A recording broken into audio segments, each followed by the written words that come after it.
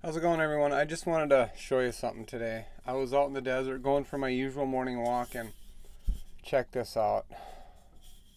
It's got a little bit of color left in it, but look at the top. Yeah. I did a little bit of research, but it's kind of hard to tell. All I know is this can is from the 70s. So I'm just going to say 1975, which is when I was born. This can sat in that spot. See, the colored side was down in the sand a little bit. This was never crunched. Who finishes a can and doesn't crunch it? Some people. This one wasn't crunched, and it was just tossed out in the desert, and it sat undisturbed in that spot since 1975, we'll say. So that's going on 50 years pretty soon. It's just incredible to me. I had to share. I did look it up on eBay. You can get really nice colored can like this for $6 plus shipping or something. So it's not really worth anything, but just knowing I was just a baby when somebody just threw it. It's just crazy. I don't know. Maybe it's not that crazy, but just seems really wild to me. And nobody stepped on it. You know, you'd think if somebody even walked by it, they would just step on it and crunch it. It's getting chilly. It's that time of the year where there's going to be a month where it's going to be, you know, just 60s and maybe touching 70s. The coldest time of year is Christmas here, so it won't start warming up again till probably almost February. Maybe by late January it might start warming up a little bit, but it's going to be this type of weather for at least a month, which is fine. I don't have my solar panels tilted, so I'm not getting the best solar. I do have to run the generator for a little bit. I mean, I could maybe get by without it, but you know, winter solstice is upon us, so I've just got all the solar panels laying flat going to the house battery now. And I use my generator to charge up the Blue Eddy right there. I have dual chargers, so I can pump in about 800 watts into that thing, so it charges it up really quick, so nobody has to sit there and listen to my generator. Although I am in a really good spot where I can put my generator out back, and I got it hidden kind of down in a hole, so even I can barely hear that thing.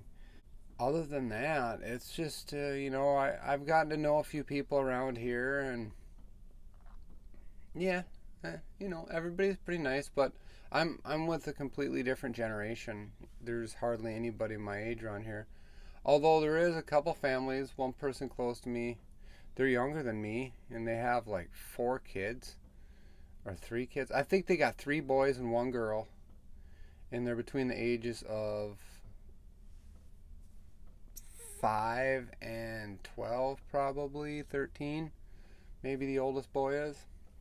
They're pretty good neighbors. They're not generator lovers. They're not, you know, they have fun and play a little soccer or whatever, but that's cool. It's fine.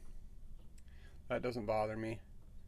I'm having a great time, you guys. It gets a little bit boring, but man, where I'm from in Minnesota, they got dumped on. They just got a huge snowstorm. I'm sure they got at least 14 inches of snow.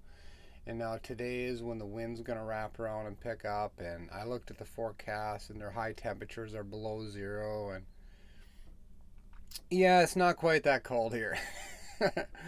It's pretty nice. So yeah, and then here where I'm at, it's just it's not crazy like Quartzsite. It's pretty laid back. If I need to go soak in the hot springs are right there, which I don't do too much, but you know, it saves on gray water. In here, everybody washes their own clothes, like in a bucket or whatever, the old school way, and hangs them up on lines, and nobody has a problem with that. You just go down to the hot springs and you can get water down there. I use the water in my water tank too.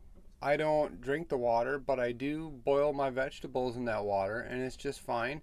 It doesn't seem, I've only been using it in my tank for about not quite a month now, so I haven't noticed any high levels of rust or calcium yet, but I guess that needs a little more time before I know about that.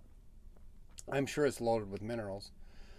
But the second best thing about this place is I got a really good spot where I don't have neighbors just always being able to watch me. I can sit outside my RV and not be in view of anyone because I'm kind of hidden back behind some bushes and a tree, and I'm off to one side, so I don't have anybody on one side of me at all. I'm basically by myself over here. I love it. I really love it. It's not too loud. There are some helicopters that fly over, but yeah. Hot Springs LTVA here in California is pretty nice. It's a little expensive when you got to go into Calexico to get gas and groceries, because in California they charge like each 20-ounce bottle is an extra nickel, and each 2-liter bottle is an extra 30 cents they charge, but you can return those and get your money back on them basically, which I don't. I just make a trip once in a while to Yuma and load up on everything. When I got to get propane, I go to Yuma and I load up on pop and, you know, whatever else is cheaper there, gas. But it's not that much. There's a Walmart in Calexico now. They just opened up a new gas station, and regular unleaded is $3.74 a gallon. That's pretty cheap for California. I'm sure up in Palm Springs it's a lot more or whatever. But yeah, another really good thing about this place is where we're at. Like I say, Kip absolutely loves it.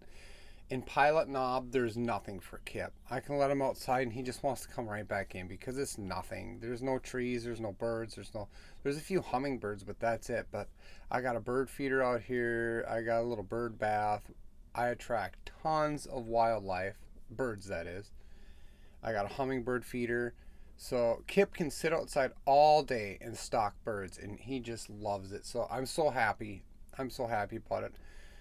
Come February, I'm gonna have to go back to Pilot Knob, so it's gonna be over a month at Pilot Knob, and I'm not looking forward to that at all. Mostly just, I mean, I don't mind, but it's just the fact that Kip's not gonna have anything to do there. Oh, he's outside on the table meowing at me. I don't know what he's doing. I think he wants to come in. But I'm going to wrap this video up, you guys. I just want to show you that pop can and get back in touch. Thanks for watching. I'll see you all in the next video. Later.